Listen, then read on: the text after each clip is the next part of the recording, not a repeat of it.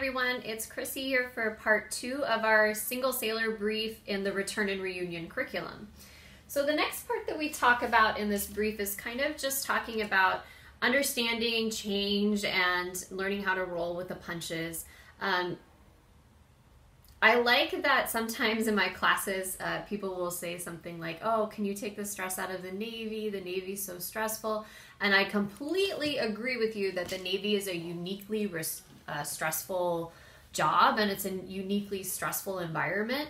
I don't actually know how you can take stress out of the Navy. I think that that's just the way that it is. That's like how the pudding's made.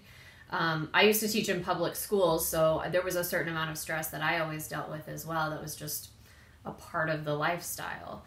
There were also a lot of really nice benefits. I had a lot of personal satisfaction working in public schools. I got 6 weeks of vacation, kind of. I mean, the good teachers will do a lot of professional development during that time.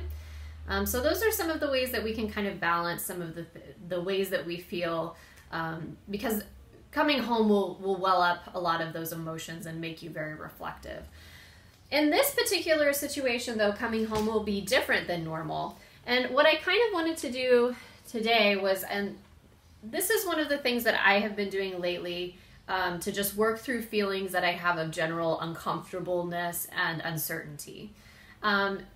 Practicing gratitude daily is one of the ways that we can help with symptoms or feelings of depression and symptoms or feelings of anxiety.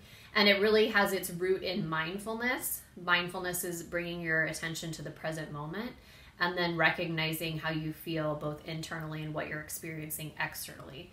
So I filled out this chart just based on COVID-19 and the coronavirus, but I put things on here like things I miss. Okay, and this is me at home, working from home, not able to go out for many things. So I miss the sensation of being out all day, like leaving the house early in the morning, going to work or going to do something fun, being out for lunch, staying out until dinner, or staying out past then and coming back dog tired. I miss that feeling. To me, that's a good day. I mean, I miss going out to bars and hanging out with my friends, I miss the feeling a sense of camaraderie with people and talking to people and opening up and just being in the moment with people. I do miss my friends and my family. My family, as a spouse, my family is somewhere else. It's not okay right now for me to go and visit them, and it's not okay for them to come visit me. So that is something that we've had to miss out on, and we've had to cancel trips, and we've had to cancel visits, and we've had to miss out on birthdays and holidays and celebrations. So I do miss that. And I just miss the general sense of planning trips and planning ahead. So I say there's 3 keys to happiness. You have to have something to do, you have to have someone you love, and you have to have something to look forward to. And so this one is taken away for everyone right now because we don't necessarily know when things will be back to normal. We don't know at what point we can plan ahead. So like our family had to cancel. We were planning to go on a cruise in March. I know I have really bad luck, okay? Really bad luck. We had to cancel that. That was really disappointing for my children. So, roll with the punches, right? But here's some things about being at home that I don't miss. I don't miss the fear of missing out. Everyone's in the same boat as me, so there's no party that I'm missing out on. If I scroll through social media, most people are doing similar things that I'm doing, reading, hanging out. Some people are gaining they call it the COVID-15, like the COVID 15 pounds, like the freshman 15. So some people are working on that and they have no shame. Some people are developing new skills, but in general, I'm not missing out on anything out in the world. I don't miss traffic. There's no traffic right now. If you go somewhere, you're not going to be sitting in bumper to bumper traffic. I don't miss the sense of feeling like I have competition with other people. And then the other side here is the Sunday rush, or like sometimes the Sunday spiral. You know, when you get to the end of the weekend and you just want to kind of enjoy your last few days of the weekend, but you feel like there's all these things you have to do to get ready for the next week. Meal prep, get kids ready for school, finish up a house project. So I don't miss that. And then the last things, I kind of remind myself the things I'm grateful for. I'm grateful that my family is in good health. I'm grateful that I'm learning new tasks and that maybe I'll be able to transition easier during another time of uncertainty. Because as a spouse, we move frequently. We lose our support structure. The difference between spouses and single sailors is spouses will lose all of their support structure every time they move. Usually service members move and they'll recognize someone from a previous job or A school or some TDY where they met someone. So spouses lose their social structure, just so you know. I miss learning, and I miss having a sense of family. I am learning new things, and my family is getting more time to spend together. So, for example, I have maybe my dog back here. This is his picture up here. I'm spending more time with him, and I can tell that he's enjoying having some more interaction than he's used to during the week.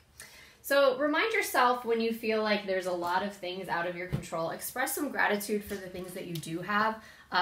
I cannot tell you how many people have lost jobs during this, and I've lost my job in previous years and I haven't this year.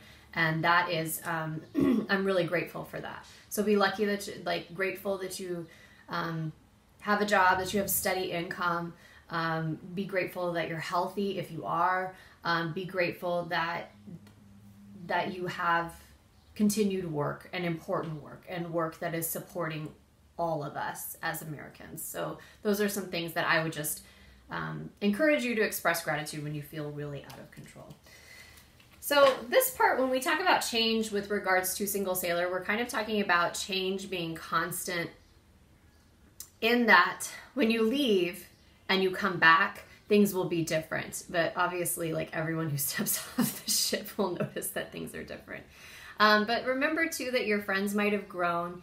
You might have connected with someone before you left, and then later when you come back, they're not the same. They've changed.